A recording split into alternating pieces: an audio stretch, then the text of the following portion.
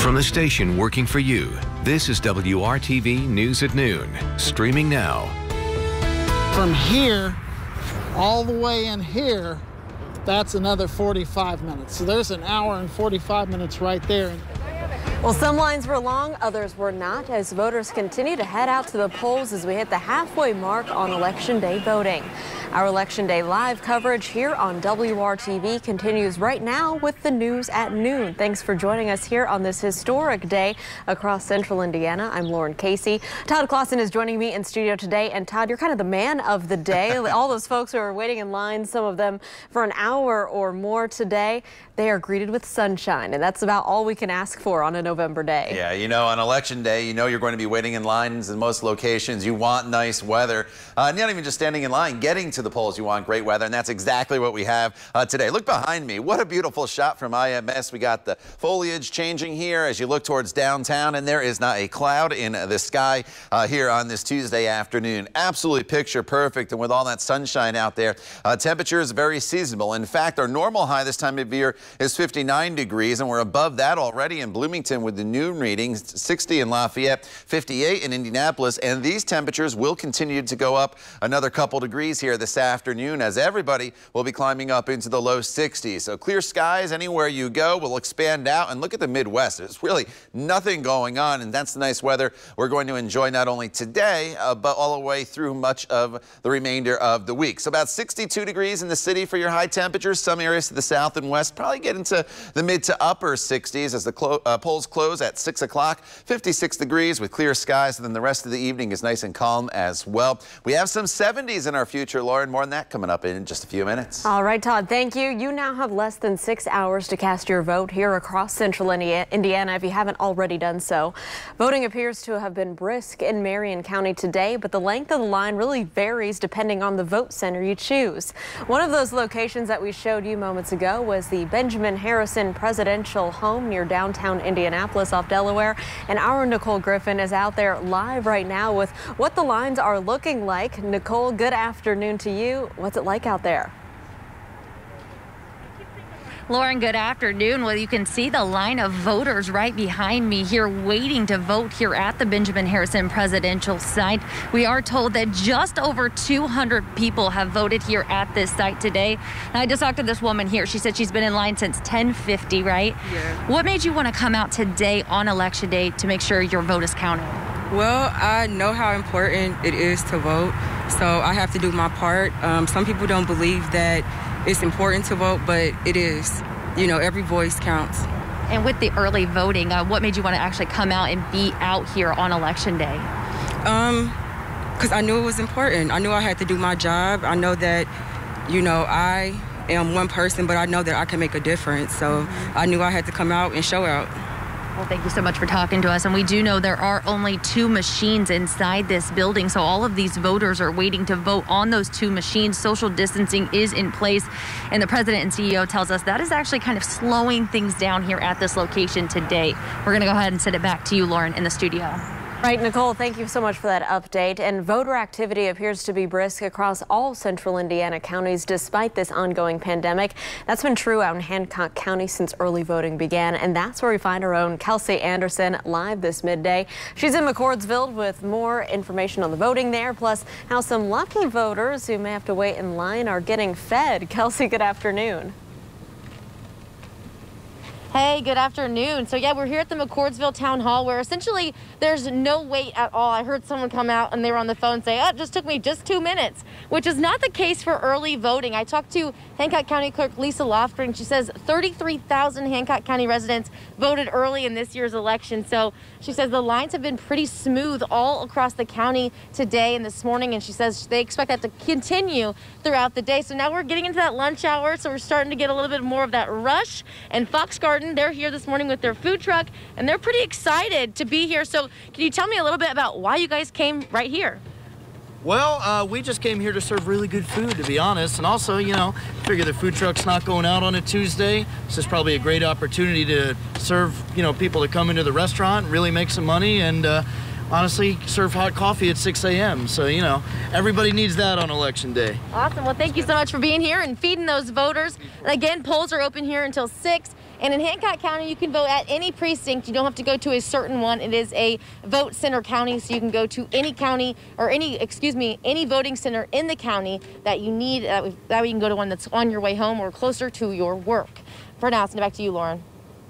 Kelsey, thank you for your help this afternoon. Get yourself some food to eat. We appreciate it. Well, we can tell you there are a handful of problems reported at different voting sites across Marion County in the early morning hours.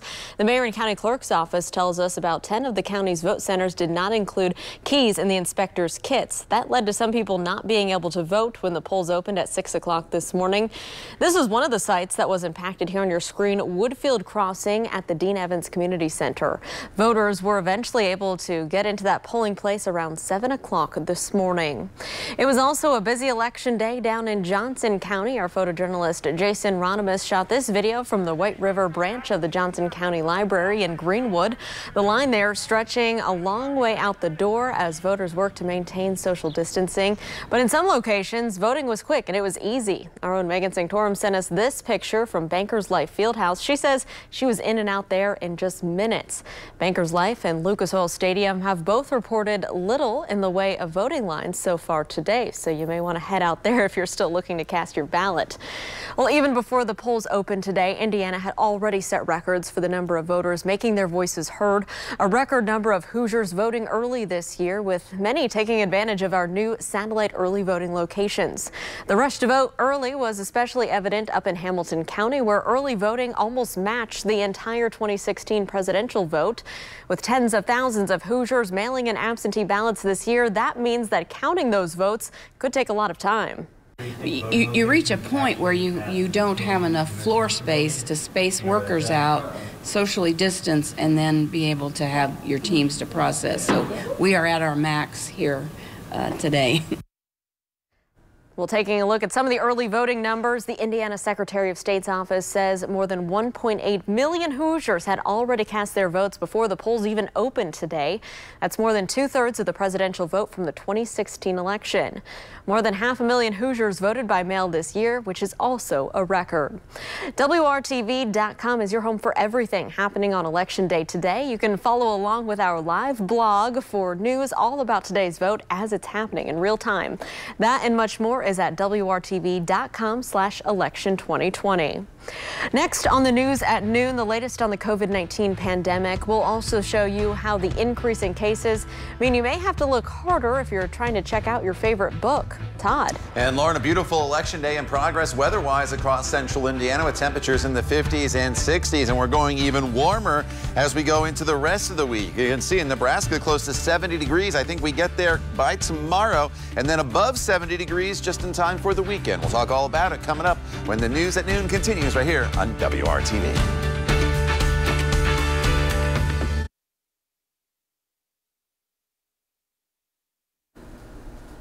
Welcome back to the news at noon. The numbers are still high, but there was a slight downturn in the COVID-19 cases reported yesterday, or today rather. The state health department reports moments ago that 2,951 new cases were reported here in the state of Indiana. Now that number is far below 3,000 for only the second time in the past 6 days.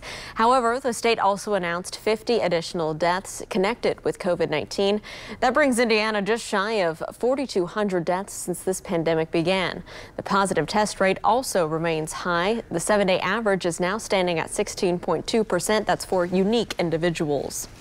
Well, the Indianapolis Public Library is making a schedule change due to the increased spread of the coronavirus.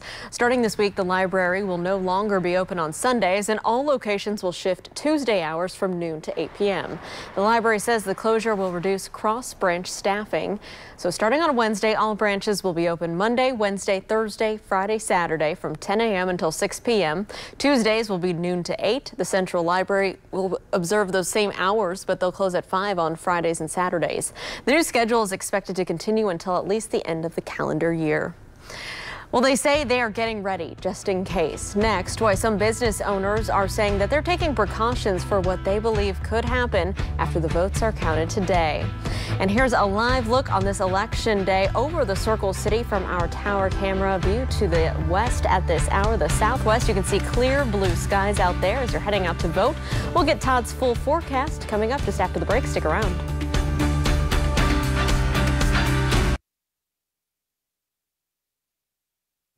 Well, some businesses downtown have been getting ready for possible election night unrest. Wooden boards went up over the buildings and windows here of some of those buildings downtown, and some of the owners of the companies shared their concerns with WRTV's own Cameron Riddle. With just hours until the polls close at 6 o'clock Tuesday night, businesses downtown spent Monday boarding up windows and preparing for the unexpected. The fear is that we don't know what's going to happen tomorrow, and we don't know who's going to be upset, and we don't know what they're going to do. And I can't afford to replace another window. Danielle Cooney is the owner and general manager of Supremacy, the soup shop on Monument Circle.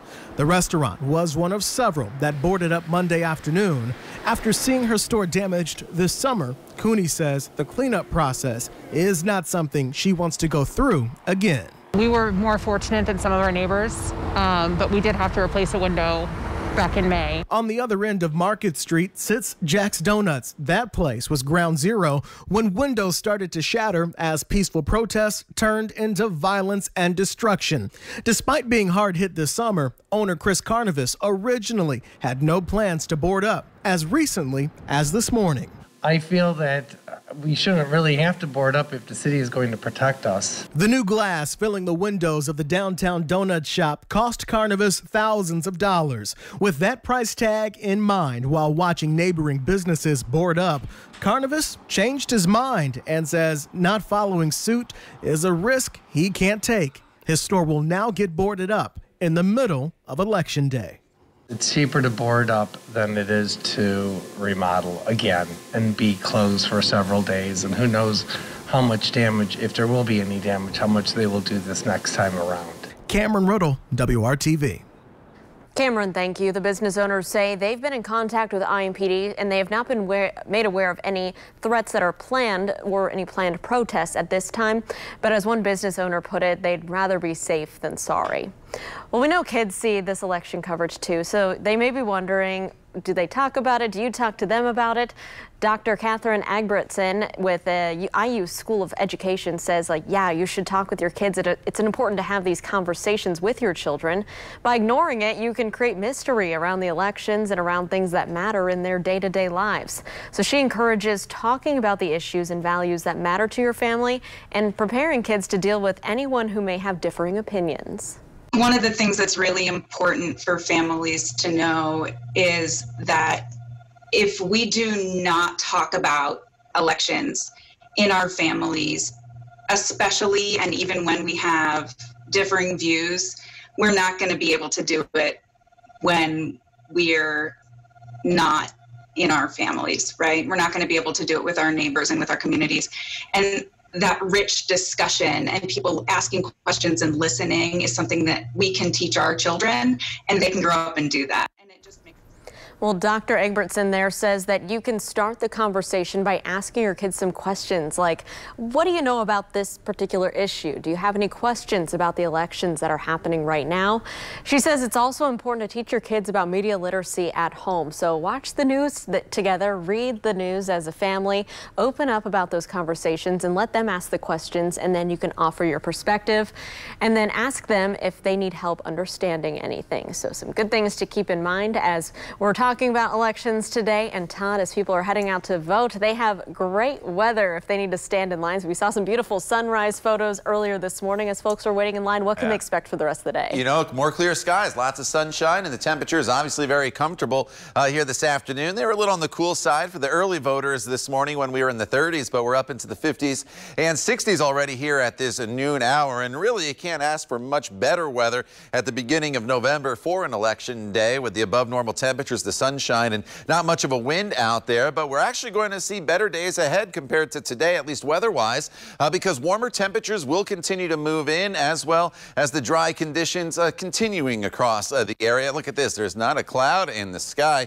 Can't really see, but I'm sure there's plenty of golfers maybe out there on the Brickyard golf course. That'd be a great place to be, or any golf course here across central Indiana this afternoon after you cast your vote. Just keep in mind, if you do have evening plans, sunset now is at 5:40 this evening. We're at 60 in Bloomington and Lafayette, as well as Tipton, 56 in Richmond, 58's the temperature at the airport in Indianapolis, and everybody's within a couple degrees of each other at this noon hour, and that's the way it remains throughout the afternoon because we're all in this same air mass. There's not much of a difference where you go in central Indiana away from Indianapolis that you're going to see much different weather than what you're seeing in the city. 63 by 2 p.m. That should be our high temperature, and then as the polls close, 6 p.m. 56 degrees. But here's where the highs should get to in many locations. The best potential for some warmer airs off to the west, mid-60s in Lafayette as well as Peru. A little cooler to the east, but still above normal in Richmond with that temperature of 62 degrees. Radar is quiet. That's the way it's going to stay throughout the day today. No threat of any rain for Election Day or really going forward. Look at all the clear skies back off to our west, and that's what will be heading in our direction over the course of the next couple days. So mainly clear tonight. It's not as cool as it has been across the area. You think back to Monday morning, we were in the 20s. This morning, we were in the 30s. Tomorrow morning, we're starting the day off in the 40s, so not bad at all. 45 in Bloomington, 44 in Peru, and then throughout the day tomorrow, it's another really terrific day with sunny skies from start to finish. 61 already by the noon hour tomorrow with high temperatures in the upper 60s as you make your way across the central Indiana. A great day to be outside if you could do so. And then looking ahead, Thursday, there's just a little bit of a change. Thursday, I think we bring in just a little more in the way of cloud cover across the area, but nothing major. We're not expecting any rain, 66 degrees. But then look at the weather on Friday, 68. And then there it is, Saturday. Start making your weekend plans right now, because not only is Saturday going to be 70 degrees, but as we continue out into Sunday, we're looking at temperatures in the low 70s, and the same for Monday as well. So it's a long, dry stretch of above normal temperatures, Lauren, that I think all of us will like here this first week of November. All right, that looks pretty good, Todd. Thank you. So if you want to vote in person, but you don't have a ride there today, there's some free options for you. All Indigo fixed route and open door service will be fare free today from the start of service until 10 p.m.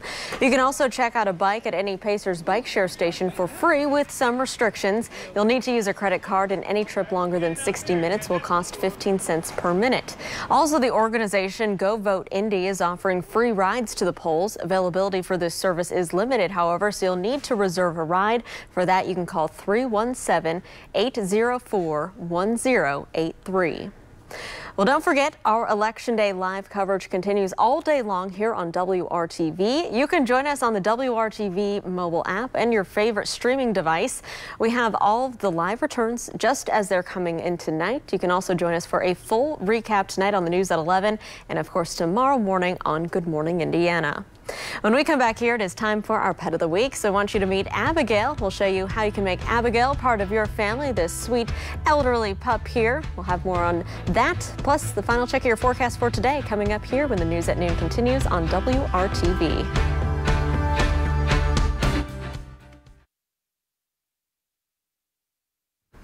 So it is Tuesday, and it's time to try and find a new home for our Pet of the Week from Indy Humane. So today, say hello to this easygoing girl named Abigail. Abigail is 10 years old, and Indy Humane says she's the perfect binge-watching buddy.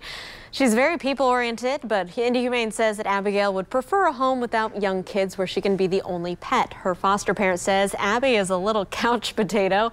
She takes walks once or twice a day, but then they're generally not too long, and then she gets tired, heads back over to the couch. So Abigail is available for an adoption fee of $160. You can meet her or learn a little bit more about her today by visiting indyhumane.org. And she is a cutie, Todd. If you are heading out to take a walk or maybe go to the polls today, you've given us a great forecast. Yeah, it really is, Lauren. Well, lots of sunshine, no weather-related issues. Highs in the low 60s in most locations, cooling into the 50s this evening. Tomorrow, great day, sunny, 68. A little more in the way of cloud cover around on a Thursday, but then Friday, Saturday, and Sunday, absolutely beautiful. Start making those plans now with highs in the 70s. Todd, thank you, and thanks for joining us and making WRTV your choice for news. Stay tuned all day long on our streaming services and join us for the news at 5. Have a great Election Day.